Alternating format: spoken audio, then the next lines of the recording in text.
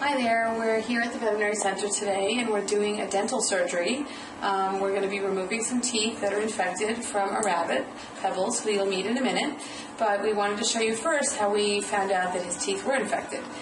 He had some swelling along his jawline and we took an x-ray and this is what we saw. This is Pebbles' head and he's facing this way. And you can see these are his better teeth. They're nice and smooth, but if you look up here, this tooth looks very fuzzy on an x-ray, and particularly these are his incisor teeth. You can see they look normal up front, but as you look toward the root, which is underneath the gum line here, they're very, very fuzzy. That's something that happens when they become infected. So that tooth is going to come out. He's broken off this tooth here. This tooth is going to come out, and this bottom tooth is going to come out, and hopefully we'll prevent them from becoming more infected and spreading abscess to the rest of his jaw. So that's what we're starting with, and now we're going to show you exactly what we're going to do to get him to the point that we can take out those infected teeth. So here we are trying to get a tube placed in his airway.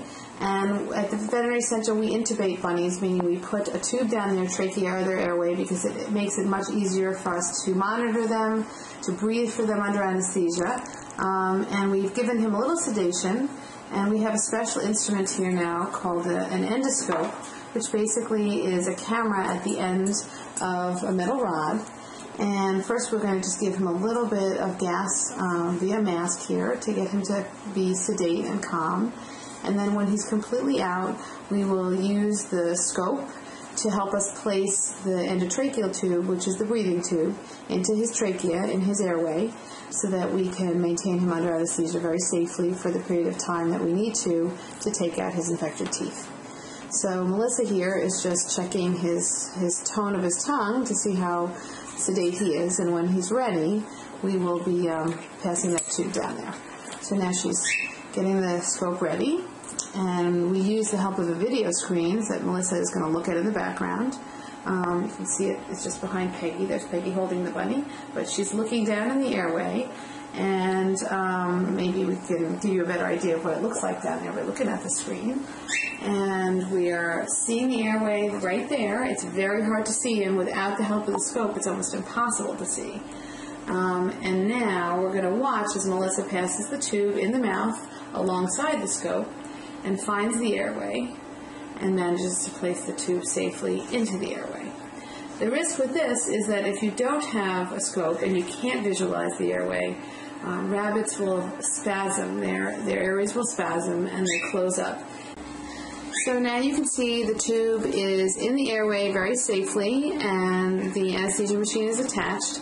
And the benefit to this is not only is it safer to have the rabbit intubated or have the tube down his throat in case he stops breathing or his depth of anesthesia changes so that he either starts to wake up and we need to make him go down under anesthesia a little more, or we need to lighten his anesthesia. We can do that with the help of the tube and adjusting how much anesthesia he's getting and regulating the flow of oxygen.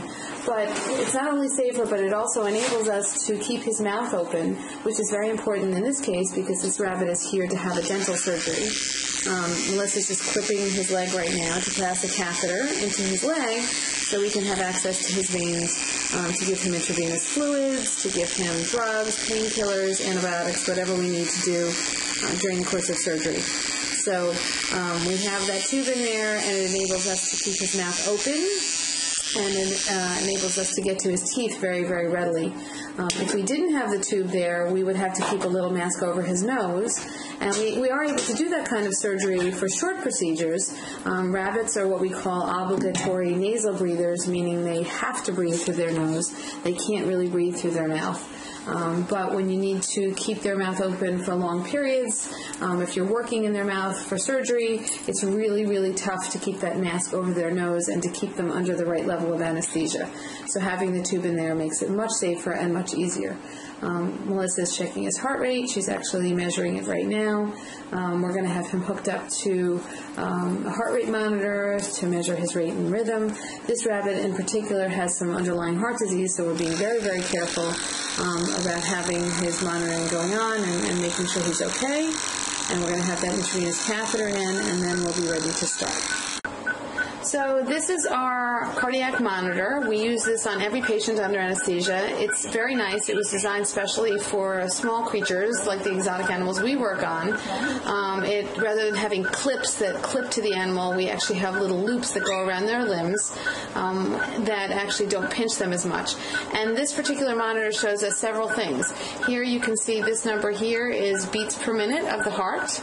This second number down here is actually the respiratory rate and number of breaths per minute. The third number down here is actually the rectal temperature, and there's a special little probe that goes up inside the animal to tell us the temperature during the surgery. This is the electrocardiogram. You can see these are all heartbeats here, and we're watching this the whole time. We also periodically listen with a stethoscope to make sure that everything sounds complete.